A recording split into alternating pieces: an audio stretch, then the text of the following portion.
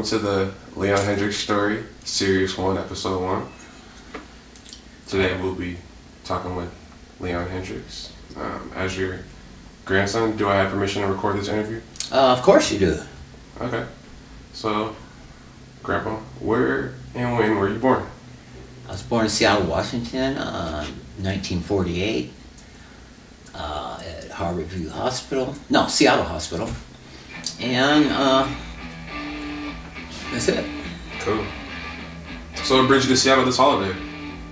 Jimmy's birthday, Jimmy's death day, Thanksgiving, and Christmas and New Year's. So what were your parents' names, Grandpa? Lucille was my mama's name. Al Hendrix was my father's name.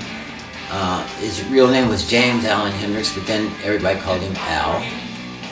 Where are some of the other places you performed at that you can think of off the top of your head? Brazil, Italy, Macedonia, France, all the countries in Europe. So, growing up with your brother, tell me about the neighborhood you guys lived in. Was that, I don't know for sure, but that was Seattle area, right? What neighborhood? Well, it was actually on Empire Way. It was the Rainier Vista housing projects. Okay. So, what was your favorite place in Seattle to visit growing up? Growing up, Yeah. there wasn't much. Jimmy liked to go to the library a lot. Mm-hmm. You know, he walked there, and I don't know. We used to go to the waterfront a lot. Jimmy was so adventurous. We were always moving and walking somewhere. Yeah. You know? Sometimes we had to, if we were hungry, we'd walk all the way across town to our Aunt Ernestine's house. So, tell me about Auntie Ernestine. She was a friend of my father's, and I ended up living with her in the foster home because my dad wanted to keep me close. You know, when I started to go to foster houses. Yeah. So she was a good woman. You know, she had other kids and other foster kids, and she was just one of those angels in my life. Mm-hmm. Took care of me and blessed her life. And plus, she's the one that had the record player with all the old people like Muddy Waters and Robert Johnson. You know? Oh, wow. And you know, on this old record player named Jimmy, we called him Buster then. You know, every Saturday we'd go to the field house at the field house projects. You know, the little gym and stuff like that where everybody got together. Okay. And they would show this movie. It was called Flash Gordon. You know. Yeah. And Buster Crabbe. You know, and we got this for a nickel. My dad would give us a nickel, and we go there every Saturday. We can only see 15 minutes of it though. Oh, wow. You know, and then we have to wait till next Saturday. So, if it cost a nickel for entry, how much was the popcorn? There wasn't no popcorn. Oh, wow. Not back then? Nah. And so, this is a highlight in our life to go to the field house every Saturday. You know, my dad would tease us about giving us a nickel, you know, a piece. You know, I don't know, you know how dads are. And they do there, and so he loved the outer space stuff already, you know. Yeah. In this old time, you could see the matchstick hanging out the back of the rocket. The rocket's being held up by a string. Yeah. And doing this, you know, and that was outer space then, you know. And, Yeah, that was a lot back then. So tell me about your dad. My dad was a good hard worker. He grew up during the Depression, and you know, and he believed in hard work and you know stuff like that. And he's a good man. He did the best he could with us. You know, me and Buster had to live with my dad for years, just the three of us. Yeah. You know. Did you ever hear a story about how your mom and dad met? Yeah. My dad said that he invited her. She was pretty young. He had to go get permission from old man Judah, you know, Grandpa Judah. And he said, you know, he was like proper. He went to the father and said, hey, I'm going to take you to do a jitterbug. down at Fats Waller concert. Yeah. And actually, they won the contest. The Jitterbug, it was called. You know. So, tell me about how you met my grandmother, Christine? Yes. Okay, we were, there was this club called the District. It was in University District. And I saw her one day at the club. You know, had this nice red hair, green eyes, you know. You know. What happened next? Pretty foxy. Well, she became my girlfriend, and she's like a road dog with me. You know, she'd go on when I was booking bands, she'd come with me and stuff like that, and kept the books and stuff. And then I fell in love with her, and we got married. And tell me about how the kids came along. I know my mom was the firstborn, but yeah, just tell me about that. Like, what do you remember about just each of the 6 kids? Just go through that. Well, my first daughter, she came. We got married, and then Tina was born, and then 2 years later, Leanne was born, and then I wanted a boy, so then after that, Alex was born, and then Jason was born, and then little Jimmy was born. They called him Little Jimmy because he's born on Jimmy's birthday. Yeah. So the radio station, we had nothing to do with it. Because my father was in the hospital at the same time. You know, had a little bit of heart trouble. And so he went to interview him about Jimmy, and he didn't want to talk, so he said, but my daughter-in-law, my son's having a child right now, and so they went down and interviewed me, and I said, yeah, we're having this kid, and they said, well, what are you calling it? I said, I don't know, I didn't think of that, what they call it, you know? So they said, they went on the radio and went, Little Jimmy born, you know? So that stuck. So it was Little Jimmy. Yeah. Cool. So yeah, what do you remember about like some of your grandkids? You, of course. I just remember that I always took them places. Yeah. You know. Tell me about I recall that trip to that island we went to. There for like. My house on Bainbridge. Yeah, Bainbridge. Yeah. Talk about that house.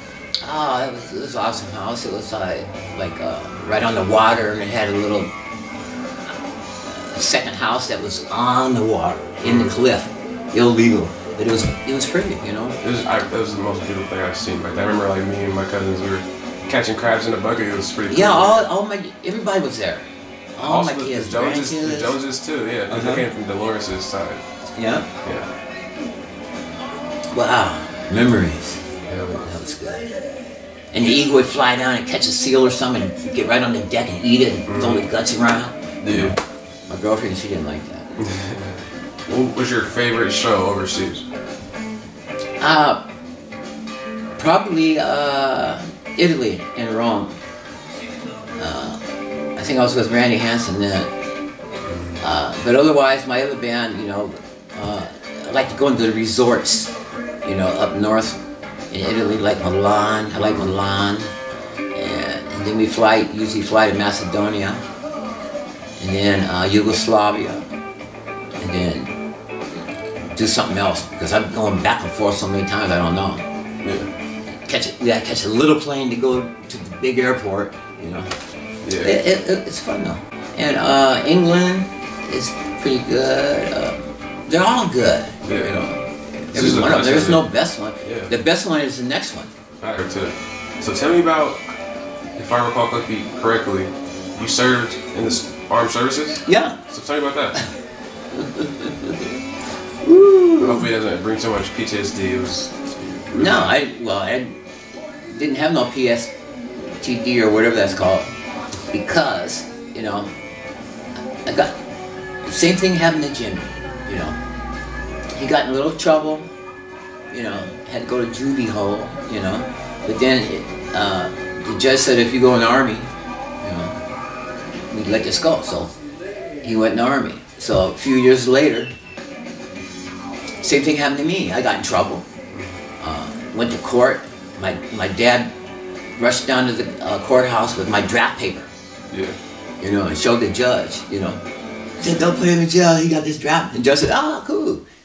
Off in the army you go. So I went to the army. I loved it. Yeah. So did you get deployed?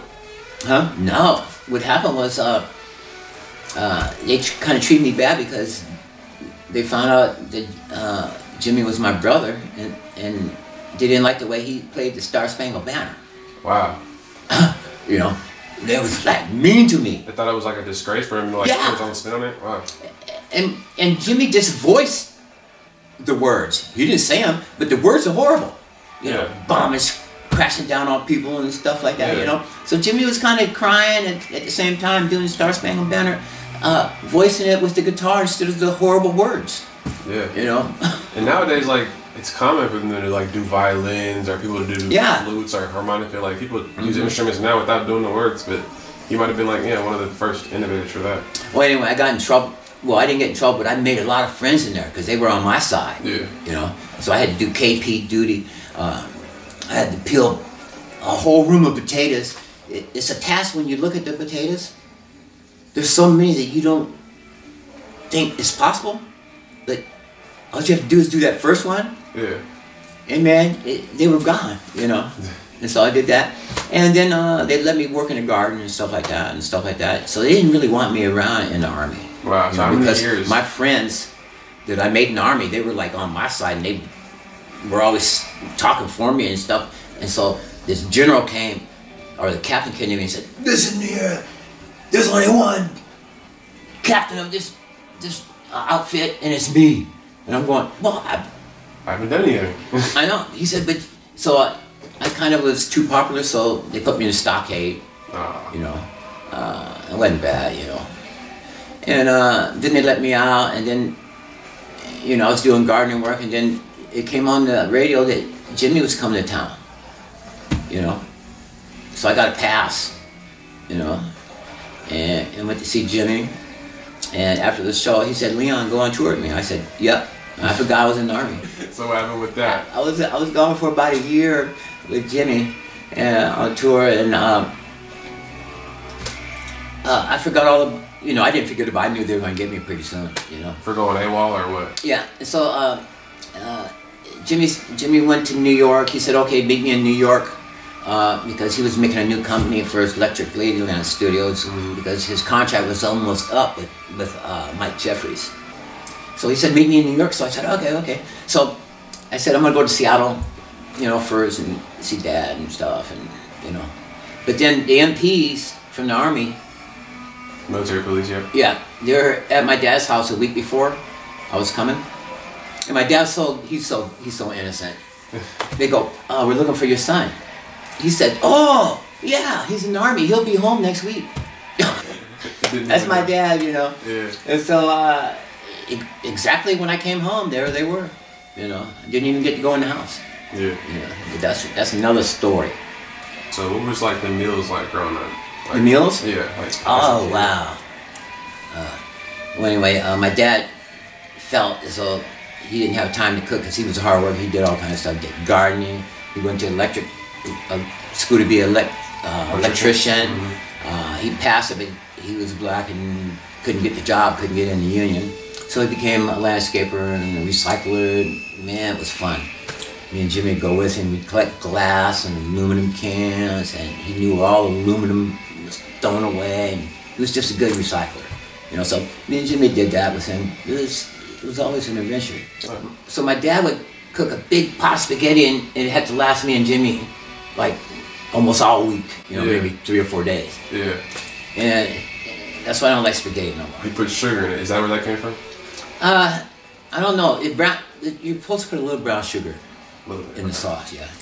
And so then my dad would get this tongue, because he worked at, you know, cleaned up the butcher shops down in the farmer's market on Pike Street.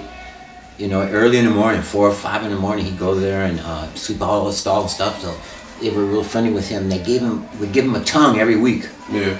A beef tongue. Okay. You know, it's so good. The first one. Yeah.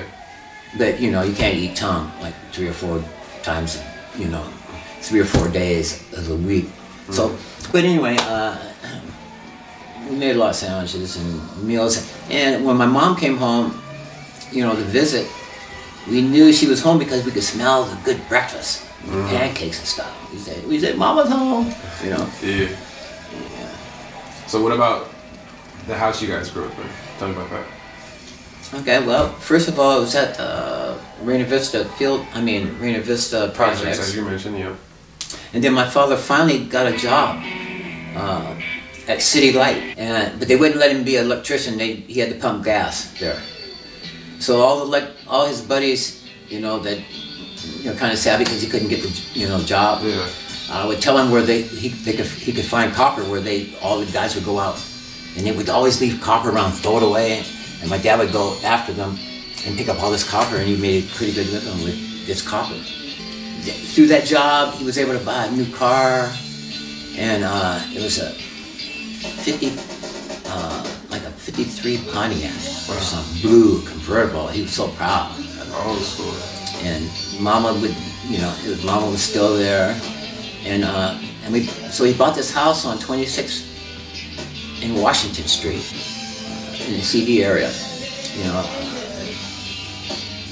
first house, and we lived there, and then a couple of relatives came to live there with us, and that house is still around. They chopped it up and turned it into like a Lego thing so that they can put it together one day. Oh wow. And tell me about, did you guys have any pets growing up? Yeah, we had a dog called Prince. What kind of dog? A dog. Who took care of the Prince the most? Like who was? No, it was me, Jimmy, and the dog. We walked miles to go to different places to eat and stuff like that, and listen to records over at Ernestine's. And our neighbor women, they were so good. We had Mrs. Weinstein across the street. She was Jewish, and she would always, invite us in for matzo ball soup, make chocolate cake, kind of, took care of us. So, and then Mrs. Jackson across the street on the corner, she was black, and she looked out for us, because she would say, "Come here, boys," and we'd go up there with the dog. She'd do our laundry and give us fried chicken and corn and stuff like that. So they were always, the neighborhood women were always looking out for us. So tell me about high school. What high school did you go to? I went to Franklin, Cleveland, Ballard. I was the first kid bust.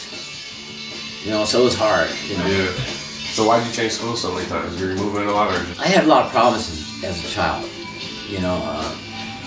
And I was shuffling around to different foster homes for a minute, Me and Jim hid out for many months sometimes.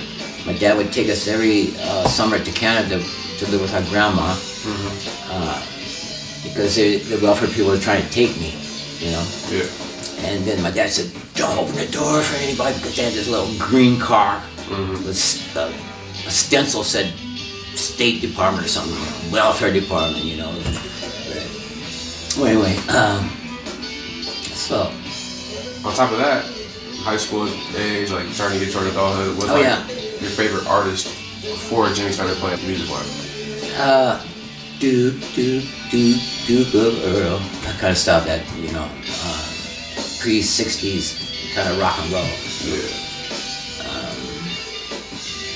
I don't know, Music from the 60s was so powerful that the music before that kind of got dwindled in my memory. The 60s, they wrote the music that kind of moved the world. There was Peace of Love, and there was dancing and music in the park, and the girls were wearing flowers in their hair, wanted to play. And they loved chase rainbows and butterflies all day, It's like I was resurrected from that life.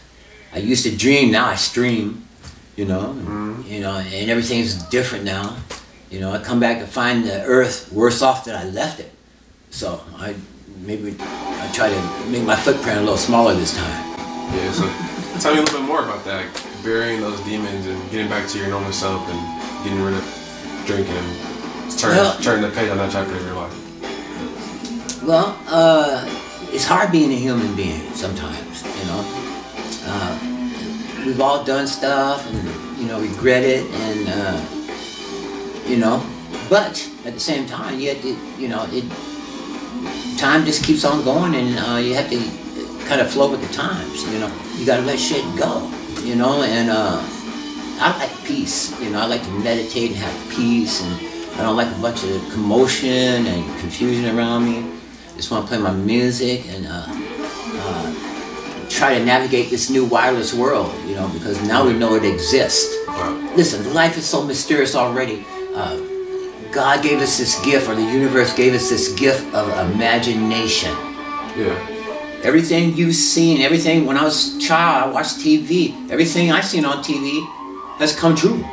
You know, nobody was ever think that we would go to the moon, you know. Even my teachers in grade school, they said, oh, impossible, blah, blah, blah, blah. You know, but we went to the moon. Everything that I've seen on television has come true. That's why they call it television. Tele means to transport over long distances, right? Yeah. And vision means to look, see into the future. Wow. Television, you know. Earth is just one dwelling place. Yeah. You know what I'm talking about? And if you can imagine it, it's possible. Everything is real. This is our power, our imagination. Look what we've done. Everything on the earth right now, all this clutter, let's put it here by imagination, you know? Everything's possible. But we know the wireless world exists, right?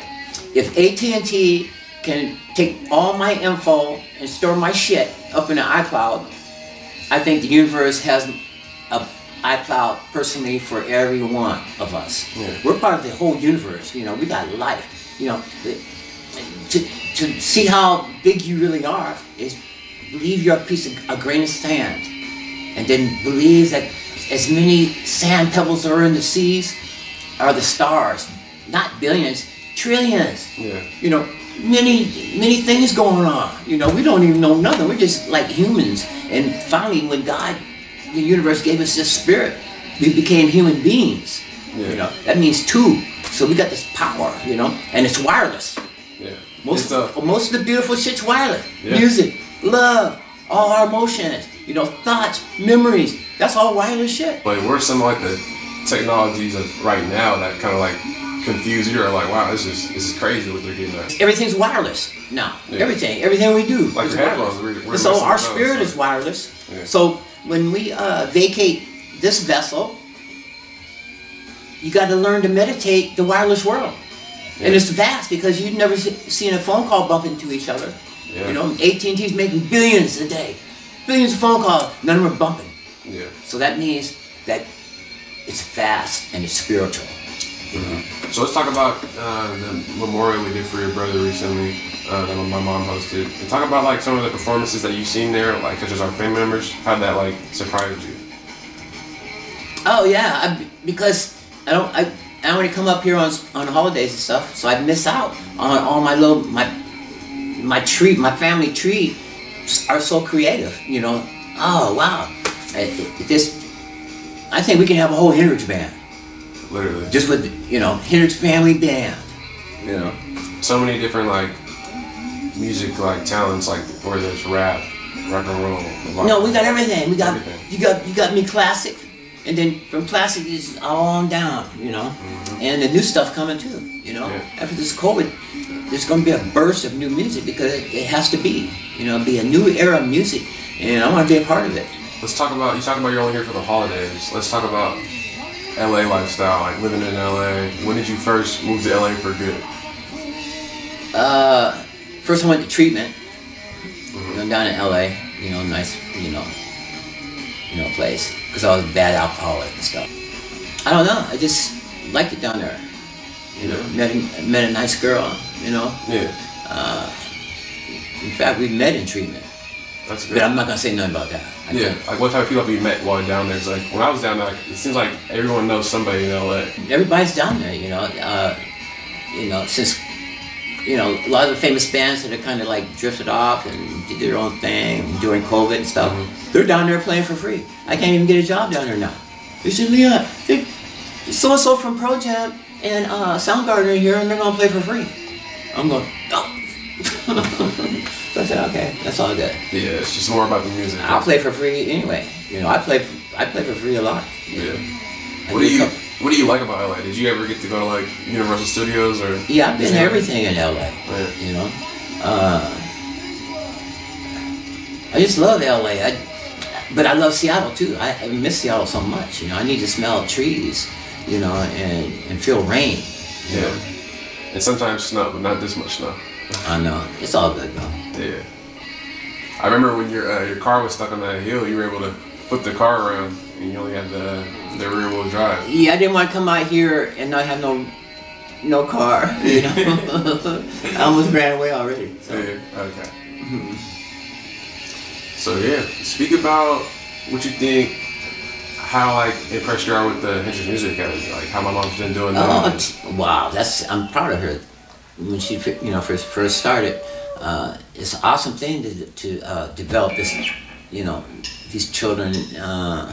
They have a few problems and stuff like that. Yeah. But the Music Academy is so inspiring. They come here and they learn everything. They learn about love and music and how to record it and how to produce it and stuff like that. And I'm just so proud of her. The kids and all the kids are successful. Yeah, and then I know recently, sadly, Rosa Lee passed away. Oh yeah. Speak to me about her and what she meant. Okay, I met her.